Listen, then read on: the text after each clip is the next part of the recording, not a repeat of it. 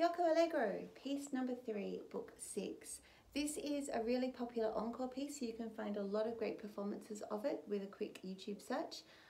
The tempo is usually a little bit extreme, so just take that under advisement. The tempo on our reference recording is also very fast, so we all played at a more moderate tempo today. I think it's a great idea to start by looking at the key signature and the time signature. You've got one sharp, it's in G major, time signature is 4/4 common time. Maybe do a little review of a G major scale. The Schradek in G major is good. G major arpeggio, anything by Bach in G major, because that will deal with a lot of the string crossings that you need. And of course the mordants over on page 2 were introduced back in book 3 in the Bach minuet. So not a bad idea to play that and refresh yourself with the idea of how a mordant fits into the phrase, which note it leans towards in the slur, and which part of the ornament we want to hear first, whether we should be aiming for the top note first or the second note first. Do your research. We have some interesting levels with our dynamics. I can see forte, piano, mezzo forte, piano, crescendos, lots of light switch kind of dynamics where you have sudden changes, and the same type of crescendos that correlate to pitch that we learnt back in book 2 in the Handel Boré. So again, you already know 90% of this piece. It's just the mordants in fast sequence that maybe haven't been done before, and the little gnarly bit over on page 2. So I'm going to suggest that we actually work from the back end of the piece, because the first page is not terribly challenging. Oh, another thing I should mention, slurs across the bar line, you'll see them down in bar 25, 26, 27. They have a very similar feeling to Bach double, where we've got that hold and push forwards into the next bar, so you have momentum that's carrying you forwards. So, first bit for 100 times practice, or 1,000 times practice if you're feeling really keen. I'd say start at bar 43 on the E, where the poco poco diminuendo is beginning. Ya da da da dun dun dun dun, ba da da da da da da dun dun dun dun dun. And you can hear this is just a really fancy scale. So let's play it. I've lost my violin. Hold on. Let's play it at a moderate kind of walking tempo. Ba da da da da da da dum. And we're not worrying too much about the dynamics, but thinking about them just because it will affect the amount of bow we use and the weight of our bow. So they don't have to be great in detail now, but it's worth looking at that and budgeting ahead. 1 and 2 and...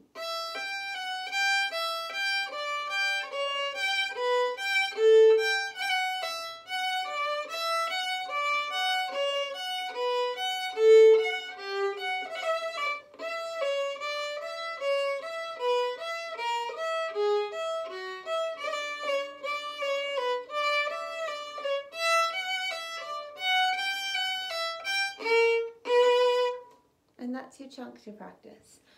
Something I should maybe touch on is the 2 with the dash and the 1 with the dash. We're holding the second finger on, then we're holding the first finger on, then we're holding the third finger on when we shift into third position, and then over in the next bar we're holding the fourth finger on.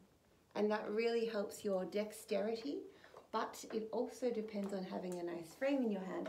If you've had your fingers a bit collapsed, now is the time that you're going to get really badly caught out. So make sure your fingers are on their tips and they're falling onto the string in a relaxed motion. Again from the E, ready, play.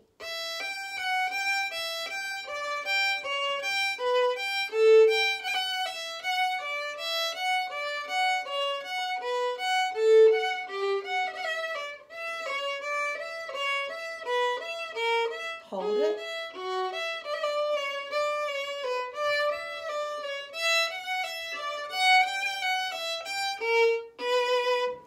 In those last 4 groups of semiquavers,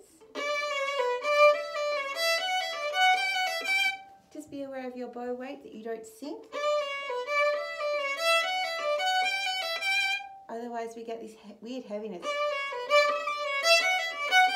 which distorts the rhythm.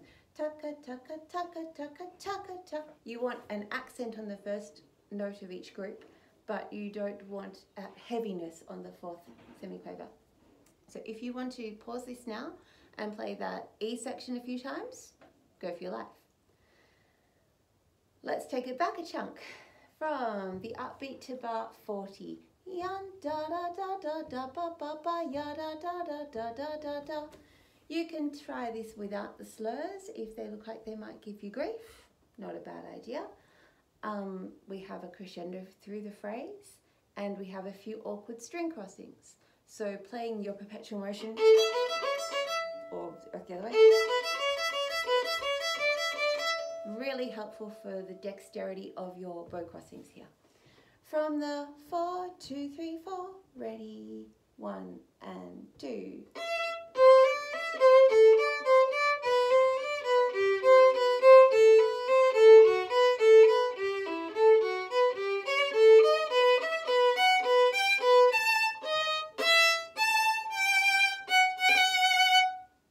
I'm just going to point out the C sharp. It's the upbeat to bar 42, and this. Make sure you tuck the second finger right in behind the third finger. Then the third finger reaches out for D sharp. Fourth finger for D sharp. Okay, so let's play that chunk again from the upbeat to bar 40. Yan da da dum. 1, 2, 3.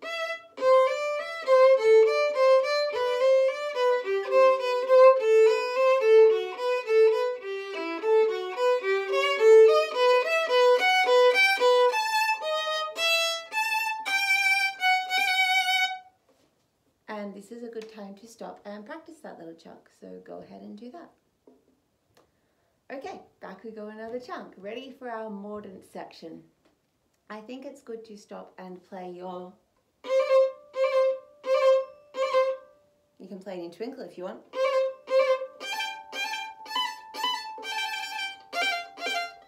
Muck around with it. It's always good to have that extra articulation in your left hand. Then to practice it slurred. And make sure you're consistent about hearing the C first, and then the D, and then the C. We don't want to practice because that's a grace note, not a mordant. Really important you get. If you want to pause and practice that, go for your life. Okay, let's move on to this idea of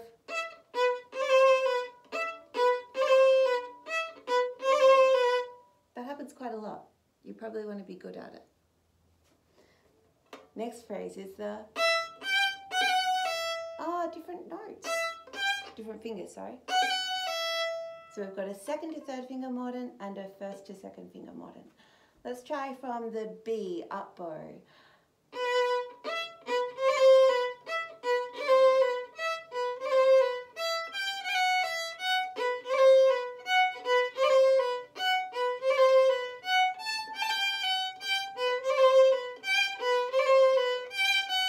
Stretch, stretch. Then we continue on to the bit we really like. Fine. Let's play our mordants again. Just think to yourself, should the mordant be accented?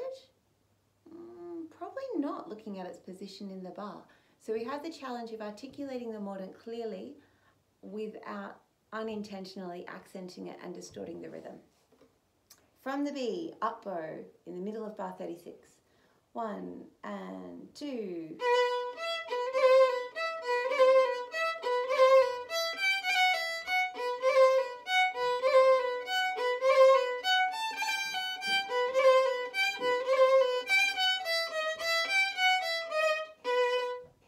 All good? This is a good spot to stop and practice that if that's what you need to do.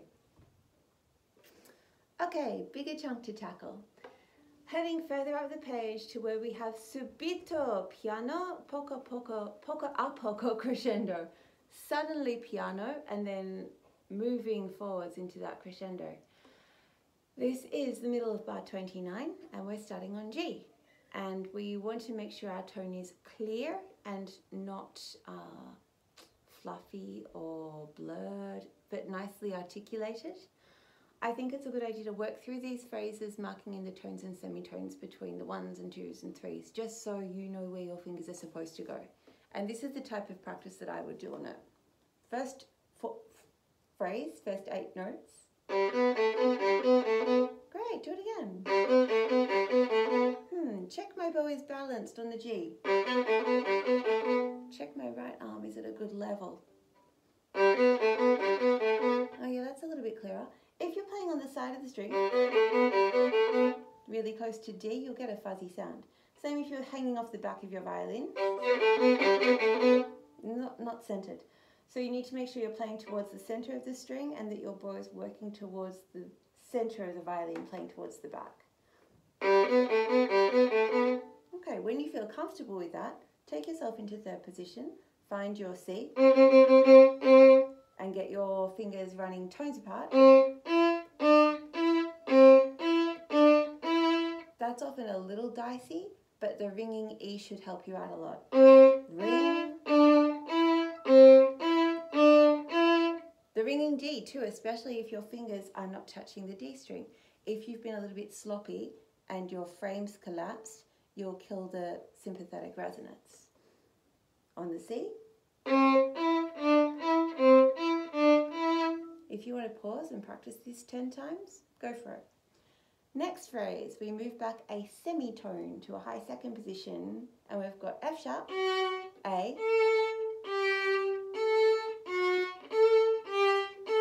sorry my F sharp was bodgy, but I was listening really hard for the ringing G and the ringing A.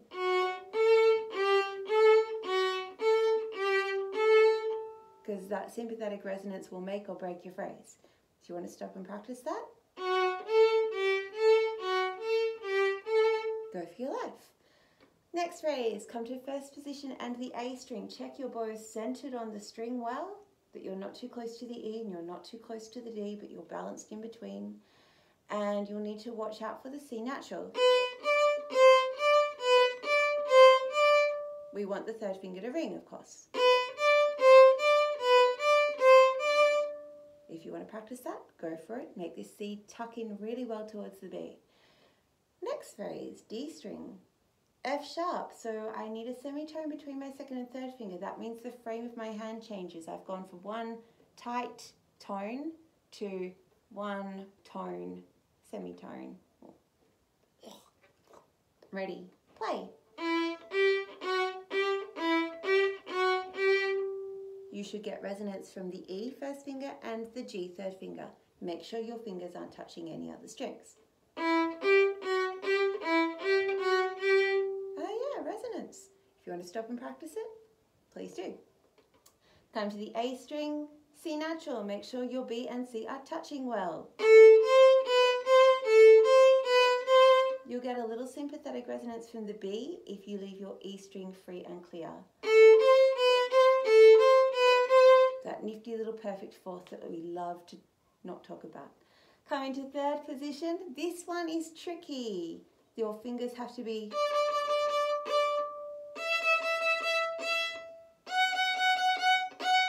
the most common error is rings, rings. Bit crappy. Make sure you've got good tones and a good F sharp. Because we're in G major and F sharp is our leading note. Let me have. And make sure you can hear the 1 and 2 ring because they're your D and E. Maybe stop and practice it. Let's do our little split scale run that happens in bar 33. Yum bum bum bum bum bum bum bum. This feels a lot like Vivaldi to me, especially this kind of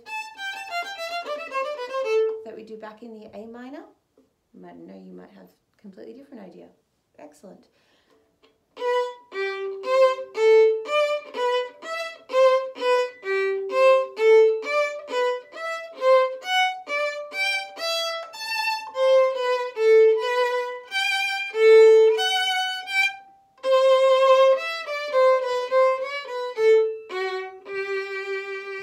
Okay, let's play from the split scale again at 33. I'd keep your bows quite short because of all the string crossing. Ready, and...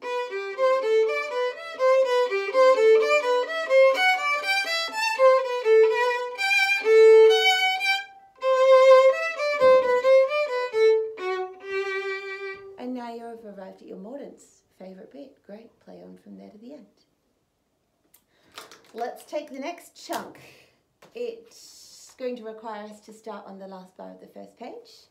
Ya da da da da da ba ba ba ba. And these are those leading notes slurred across the bar line.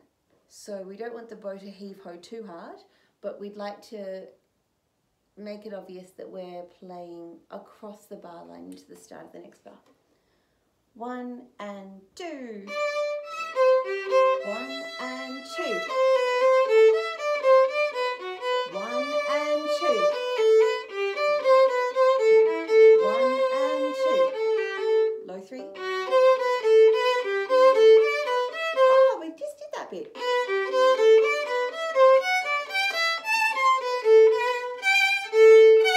And now we're on G, back with our tricky tones and semitones passage. Let's play again from the bar preceding the second page. 1 and 2. 1 and 2. 1 and 2. 1 and 2.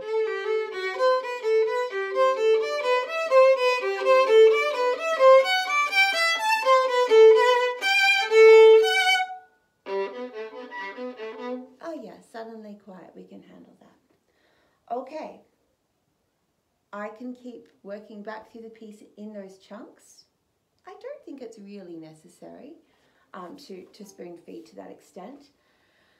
I like marking this into its phrases, so you can probably see here the pencil strokes that divide the phrases, so that if something is amiss, I don't need to practice the whole page 47 times. I can do 3 bars 47 times, and that's actually realistic and attainable. It's not an efficient use of your time to practice the whole thing infinitely. Make sure you know the structure of the piece and anticipate that when you hit the end of the second page, you will in fact repeat back to the beginning, and that when you get to the amazing tip over point that says to coda, you will then skip over and play the coda. Okay. So let's have we'll say a temperate playthrough that doesn't require CD speed dexterity, but gives you a sense of phrasing and pulling the whole thing together. 1, 2, 3, and...